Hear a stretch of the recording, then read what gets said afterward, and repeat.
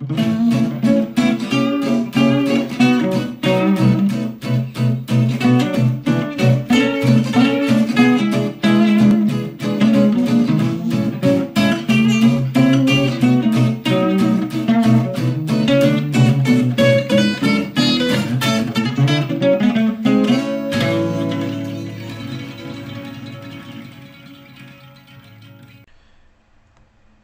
to Creative. This continues the interview with Tony Qunta. There looks as if there's even going to be another episode. So this is not only is it a first for somebody to do more than one episode, almost back to back, but there's going to be another one to follow. There was such a lot of interesting information that Tony shared about the music business and getting gigs and all the rest of it that I just thought we'll keep as much of this as we can.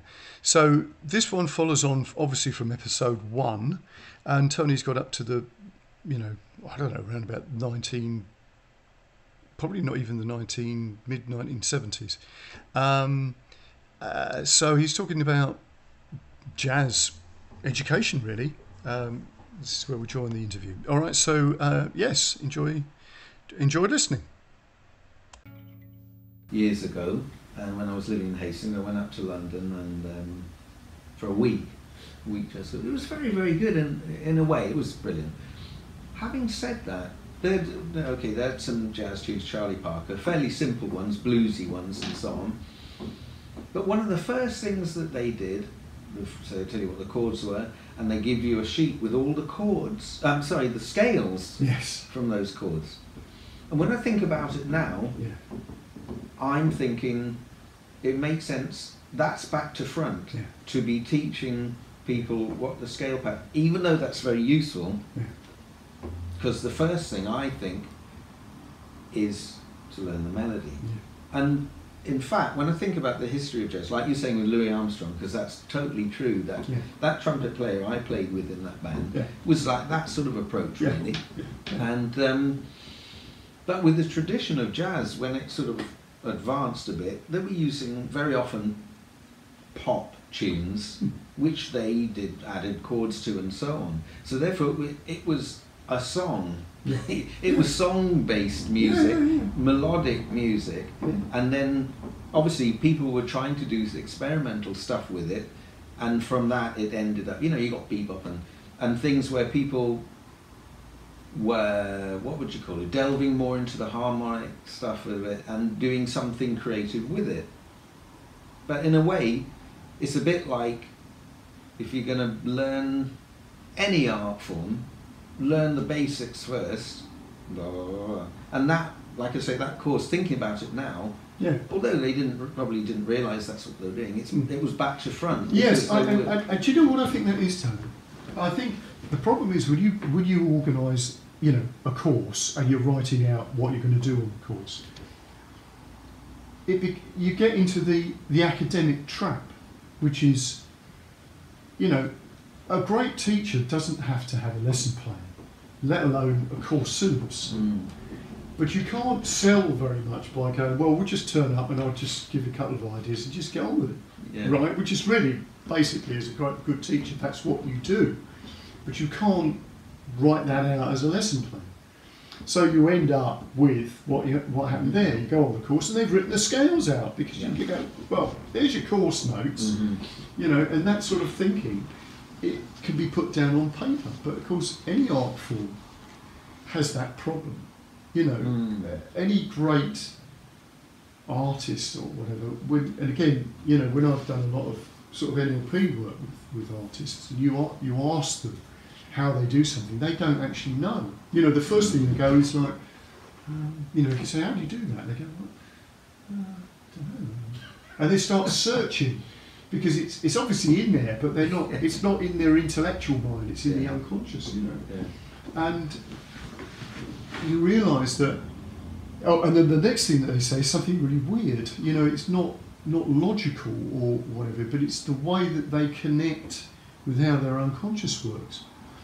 And I've got a really, talking about jazz, great story that I heard from a guy called Race Newton, who was a jazz pianist, who worked in New York, and but I met him in Yorkshire, and he was friends with a load of guys from Soft Machine and whatever.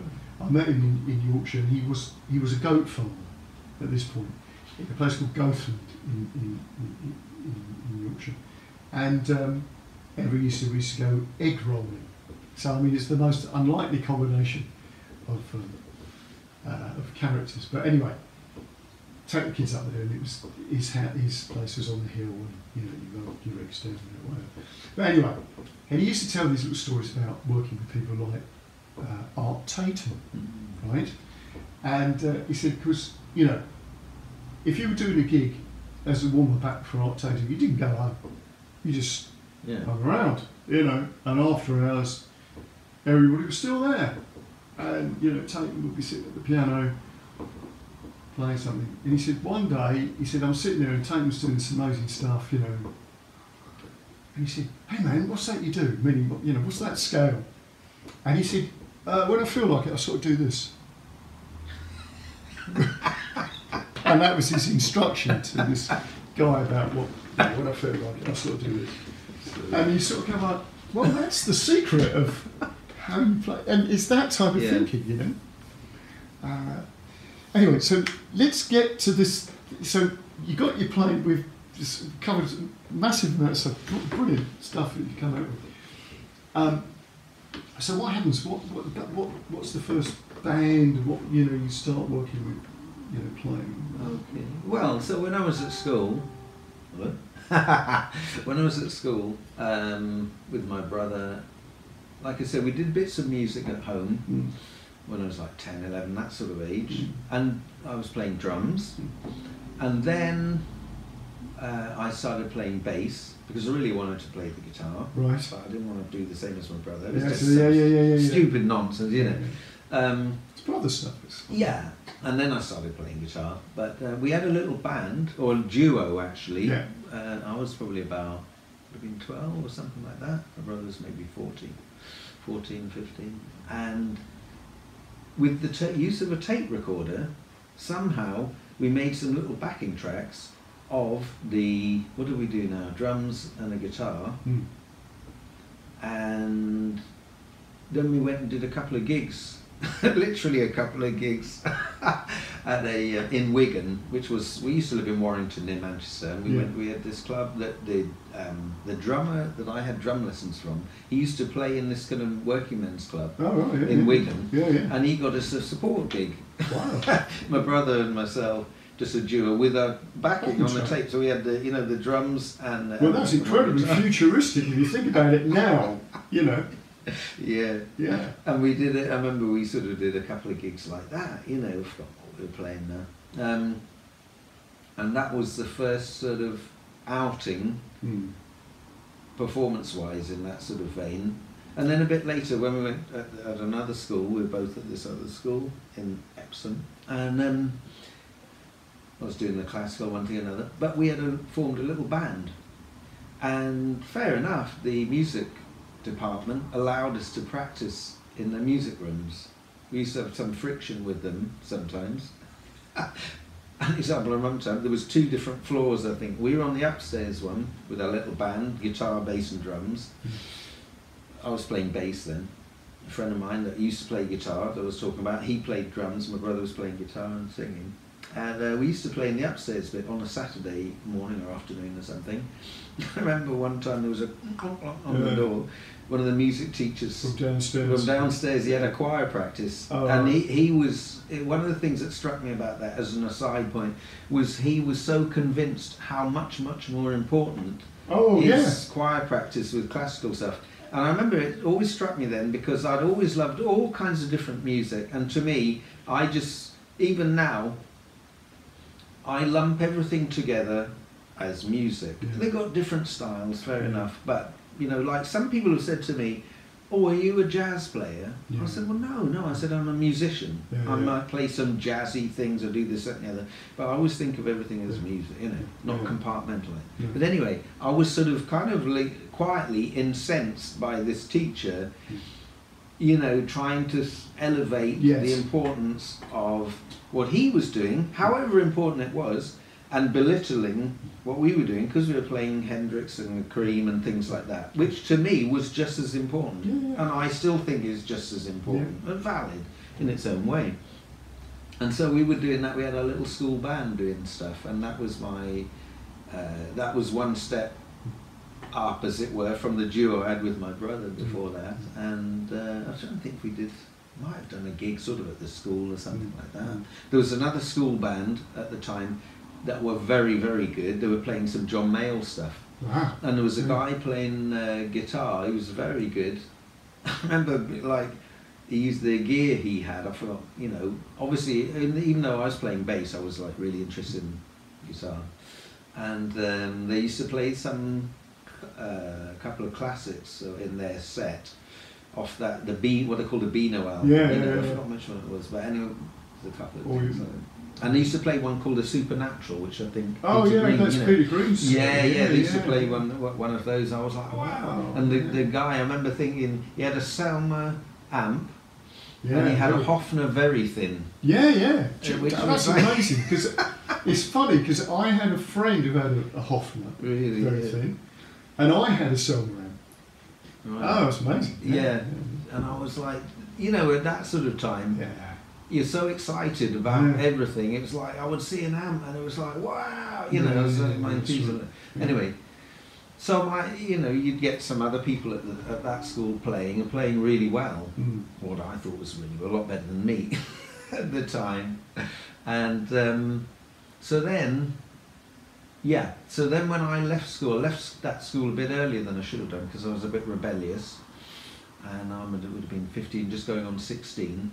And then normally you'd stay till you're 18, and I didn't. My brother, when he left, I left at the same time, and ended up going to Hastings College of Further Education, which was to me a lot more exciting, because being at a public school there was a lot of restrictions in many, many different ways, and they left you sort of to your own devices at Hastings College, which in some ways was a good thing. For me, in another way, it wasn't a good thing because they didn't have somebody saying, you have to do your homework, or, you know, stuff like that. And we used to end up sometimes in what they call study periods. A bunch of us who were more bohemian would go down. I think Nick Muriel was one. Nick. Your friend, Nick Muriel, and my friend. A bunch of us used to go down on the beach, you know, and then there was a friend of mine that used to play drums. At that time, he was English actually, but he lived in Miami for a long time. He used to go back there in the holidays, so he had an American accent. He was more or less American, but he had a lovely Ludwig kit, and we used to just go into the library in study periods, talk about music, be joking and all that. So I was like well into that sort of, and around that sort of time, my brother and I advertised to kind of form a band down in Hastings there, and we had a little band. We got a drummer and a bass player. By that time I was playing guitar, and that's right, at first it was like I was playing guitar, had a bass and drummer, my brother was just singing, then later he started playing keyboards with it, and we used to do local gigs around Hastings. And then what happened then? We got aware of some other bands locally that were pretty good doing the local gigs, you know, youth clubs, what they call youth clubs at the time, and all of that. And I remember my brother and I thought, God, that drummer's really good, you know, and there was things were happening with our band. The bass player wasn't really a bass player, a lovely guy, but it was somebody else had taught him how to play the bass. In fact, the drummer that we got from this other band, it transpired he taught this guy to play bass. So we wanted to go to a better standard, really, and we poached the drummer from another band. And what happened with the bass? Oh yeah, and then bass from another band as well. And that would have been, showing my age here, about 1969, 1970. And we formed this band, which was, I suppose you could call it, my first proper band, where we used to do gigs and ended up going to Germany and all over the place and making some waves. Not enough waves because we never got signed, but we used to support those next few years lots of the top bands from the time, like 10cc and blah blah blah blah. Right. So what was the band called? Factory. Oh, right. Factory. Right. And in fact, with that band, about 3 or 4 years ago, we recorded an album. We reformed to record an album, which we would have liked to have done back in the day, using tunes that we'd written then. And we did this album. We've actually just done our second album recently, which is sort of to be released soon. Cool. Something you never think that long, that length of time afterwards. And but yeah, like I say, that off we went really. At that time I'd done college and so on, and thought about going to university.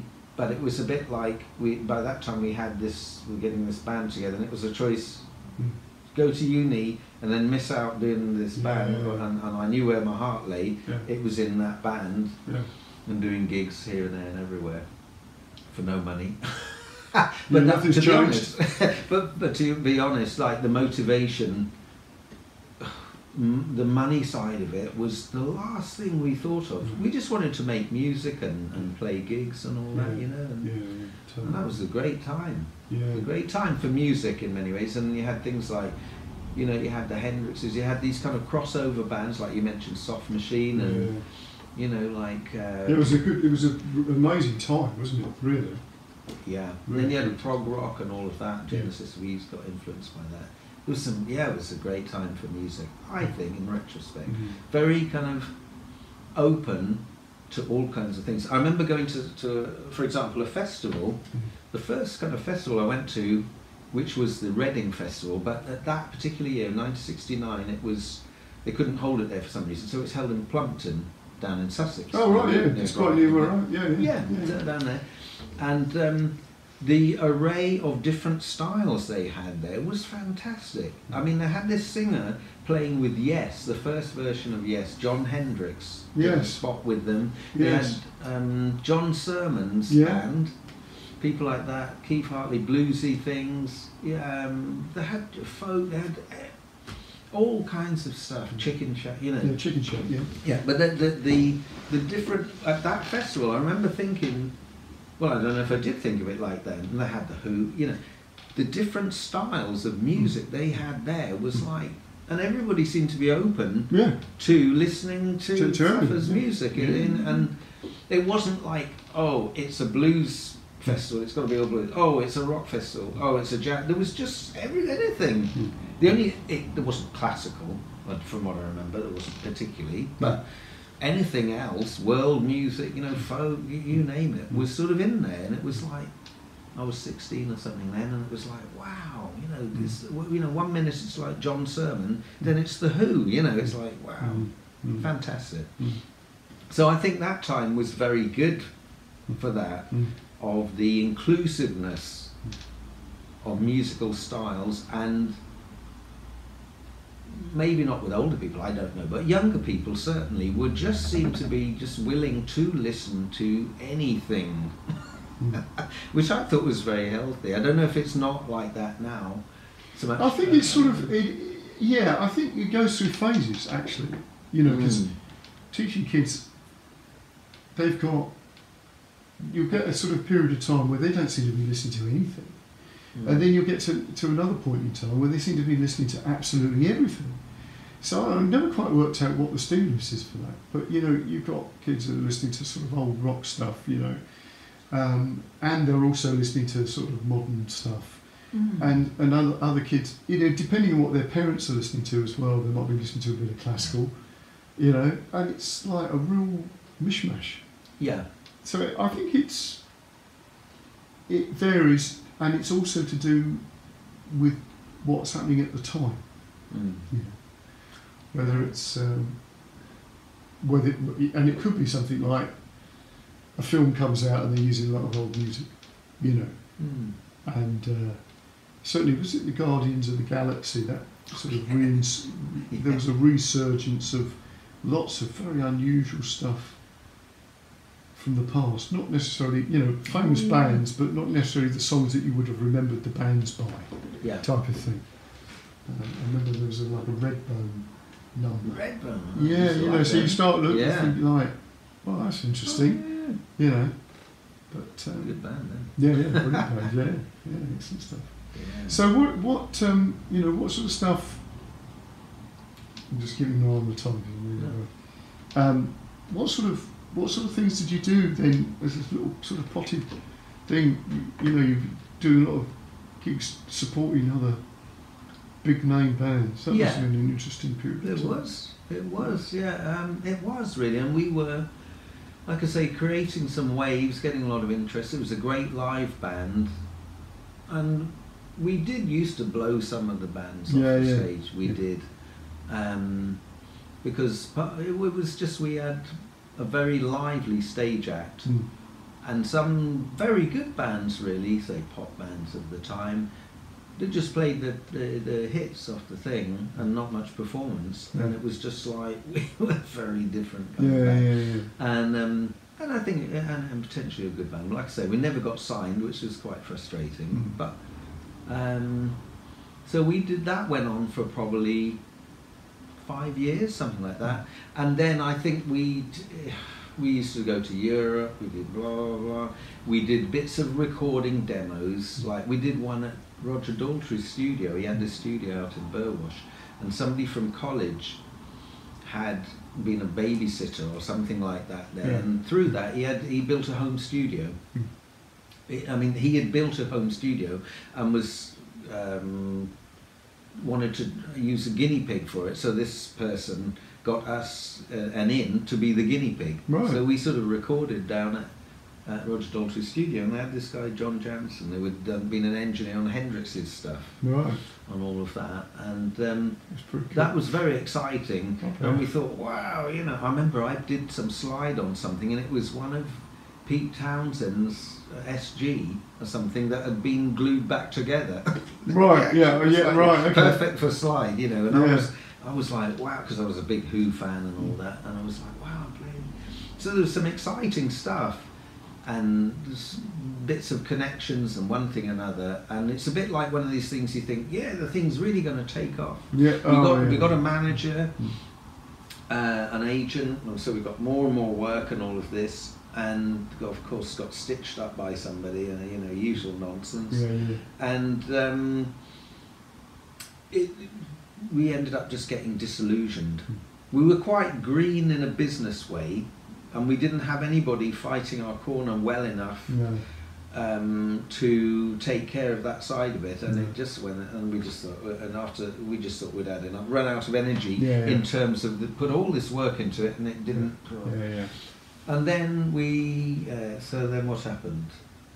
We kind of metamorphosed, had a lineup change. We'd already had a lineup change on the bass department, the one way or the other, because one of the guys left. And then we formed this sort of another band. By that time we were more into prog rock. So my brother and I, we got a couple of different musicians. Oh no, we kept the same bass player, that's right. Got a different drummer. And it was a good band, that. Good, like, proggy sort of band with some good tunes, I think. I'd like to record them sometime. And I remember at that time we auditioned for a drummer in the old days in the Melody Maker, you know, and all of that. We put this advert. It was obviously quite a good advert because we got some interest from some pretty top-notch drummers.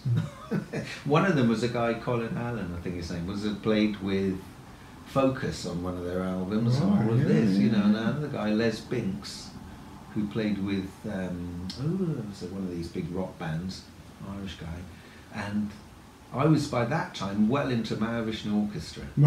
I was loving that. And this guy came on the audition, and when he set up his kit, I didn't know anything about this guy except he'd said some people he'd played with and so on. And I thought, he obviously sounds like he'd be good. He comes in, he sets his kit up, and the first thing, he just warming up, he played one of the drum patterns off the first Mahavishnu Orchestra albums. you know, like just like Billy Common were playing, and I was like, what? This guy's, and he's a fantastic drummer, and I thought that is the guy we want. And I remember we auditioned him, and we thought, yeah, he's perfect. And he said, yeah, I'd be interested to do it. And he was saying, I just, you know, I'd need obviously to be paid for rehearsals. I said, okay, how much is that? And it was like 20 quid a rehearsal, which at that time for us was like, it was, I don't know what the equivalent is now, it's like 200 quid or something, you know, and it was, we want this guy, we can't afford him. But, and then we didn't even get as far as auditioning some of the other people that were more kind of quite high profile. But we had this guy from Yorkshire, and he'd come down to London and all that. He was a great drummer.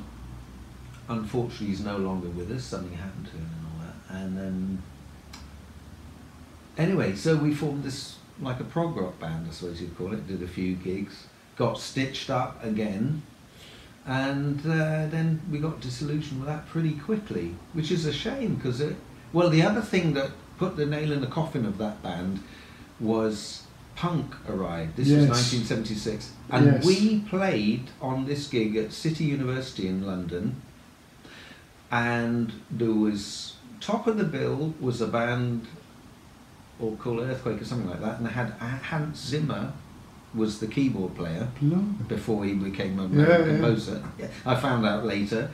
And then we were on it, and then bottom of the bill was this unknown band, Sex Pistols. Right. Nobody had ever heard of them. We hadn't. They went on first. I think differently of them now, because I thought they were a really good band in their own way, but at the time I thought, what on earth is this? It was a university audience, and people just, they went, as soon as they were on, this is not trying to say, I'm just saying the truth of it, they went out of the room. They were not interested. And I remember that our drummer and the bass player, they said, I think they've got something. I said, you are kidding. A week later, literally all the hype was in all the media with Malcolm McLaren and all that, and I thought, what? And they just went, you know. But the point about it was, in the media, well, they were kind of like promoting this idea of punk and Sex Pistols and all that. At the same time, they weren't just doing that, they were anti-propaganda, or whatever the word is, against the music like prog rock that had become very popular, and saying it was dinosaur music and it was old hat and all this, and it just really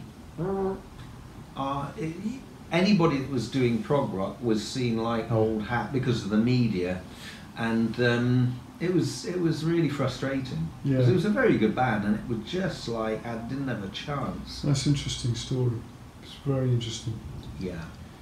It just goes to show that really, sometimes, I mean, you know, some of the prog rock stuff, when you look back at it, even some of the big bands, Greenslade is a good example of this. Oh yeah. I saw a clip of Greenslade playing, and I like Greenslade, and I watched this thing and I thought, actually, it's actually not that good.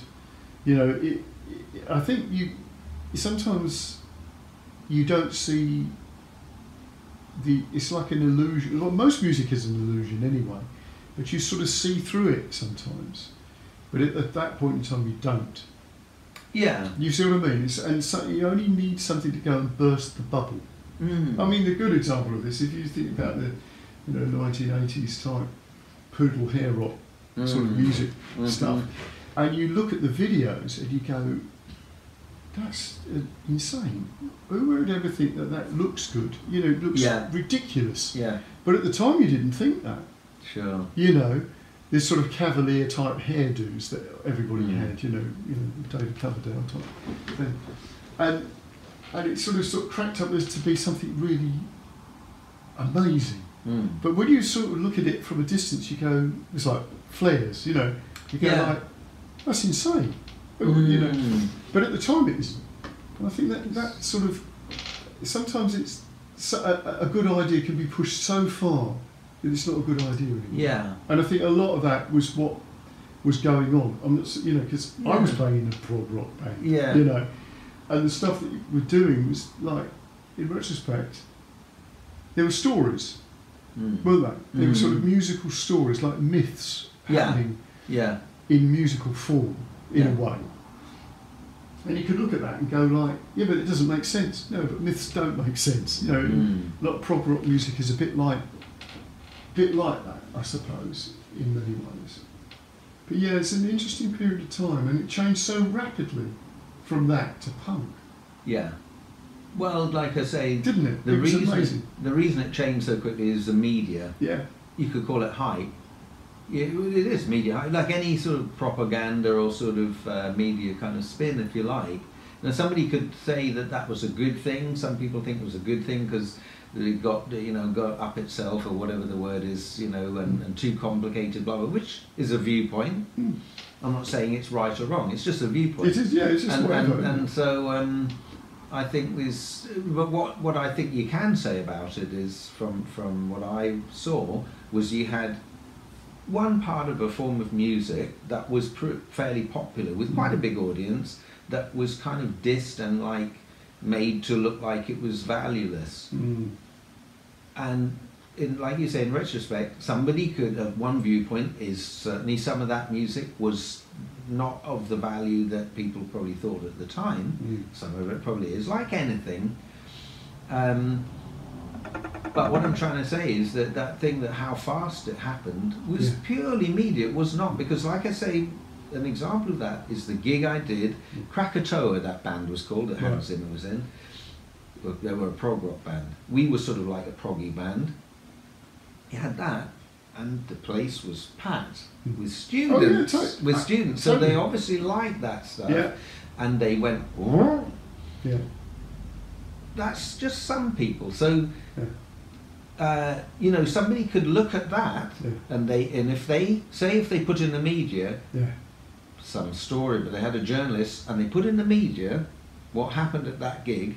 And blew that thing up. It could look like, oh, there's this stuff called punk, it's crap, blah blah blah, and this prog rock is what people want. You know what I mean? But that isn't what happened in the media. No, it's the other way. And all I'm saying is, a lot of that thing was just the media. Now, a lot of the punk stuff, some of it is a viewpoint, whatever you say, because if somebody likes it, they like it. But somebody could have the viewpoint that a lot of that wasn't very good. Totally. I'm not saying it wasn't very good, I'm just saying they could say that, but they could say some of it was very good. Either way, a lot of people like punk, some people didn't like it. It's like anything. So a lot of the thing, it was the first time for me, in terms of the music business, as opposed to music, of the, how things, like any product, anything, propaganda, whatever you call it, media hype, things can be manipulated all the time in the media for whatever reason. I don't mean just music, it's an interesting thing, and I'd never seen it like here in a way that affected me sort of personally. I took it personally, But after that, that band, that was the end of that. And I ended up just playing lots of, I used to play 7 days a week in local gigs around the Hastings area, and literally one night I'd play with a duo, a jazz duo, another night I'd play with a folk thing, another type I'd play with a rock band, then I'd play with a sort of like fusiony trio, and it was like I'd just do any gig that was there with different people, and all sorts of stuff. And it was an interesting time. I was learning different stuff, on the guitar and so on. It was a bit of a weird period in some ways, but I learnt a lot. But in terms of a career sort of thing, I wouldn't say it was a high point. No. Now, what I think would be a really good thing to do, because I've got mine on time here. We've only got to about 1970. No, we haven't. We've got to about 1970. Late 70s. Yeah, 6, 7. I reckon we should pursue this as another podcast because we've got more to come. Because obviously we've got all the stuff that you do now. Yeah. That was really fascinating. I mean, there's a lot of stuff there which I think really resonates with people who, certainly people who are involved in music and look back, particularly even the stuff early on we were talking about learning could look at and go, oh God, yeah, that's so true. And so that's been really, really good, Tony. So we'll draw to a close here, but we must continue this. So thanks ever so much. You're welcome. That seems like a good place to stop, and we'll be picking up on that story in a couple of episodes' time. So until next time, all the best.